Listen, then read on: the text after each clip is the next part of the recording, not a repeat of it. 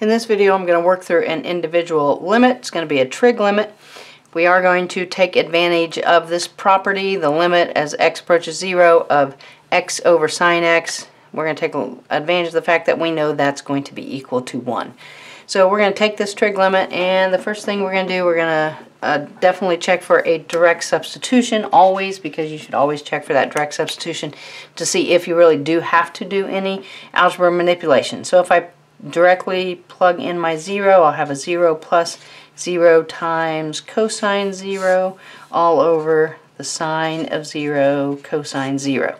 Alright, cosine of 0 is going to be 1. 1 times 0 is 0 plus another 0. Definitely going to give me that 0 on top. Cosine of 0 is 1.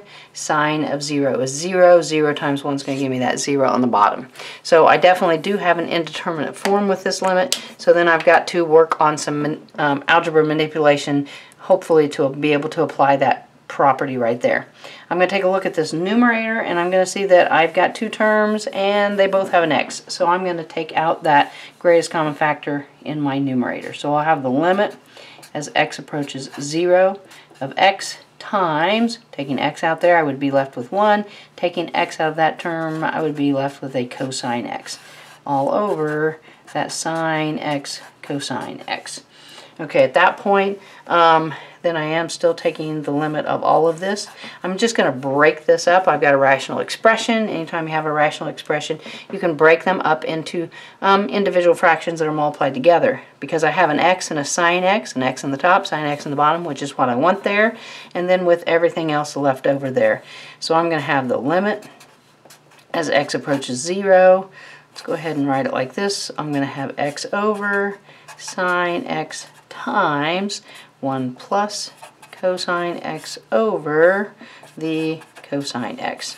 And as long as you check these two, multiply them back out, make sure that you do get this expression, then that's a legal algebra move. Okay, now at this point I can use my properties of limits and take the limit of both of those individually. So let's do the limit as x approaches 0 of x over sine x times the limit as x approaches 0 of that 1 plus cosine x over cosine x.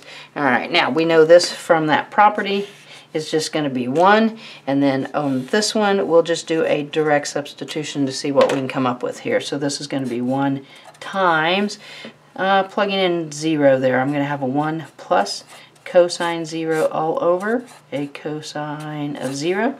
We know cosine of 0 is 1, so I'm going to have a 1 times 1 plus 1 over 1, which is going to give me a 2 right there, which is going to give me 1 times 2, which is an overall limit of 2. Okay, so pretty straightforward once you do that algebra manipulation and once you're aware of the fact that this limit property exists.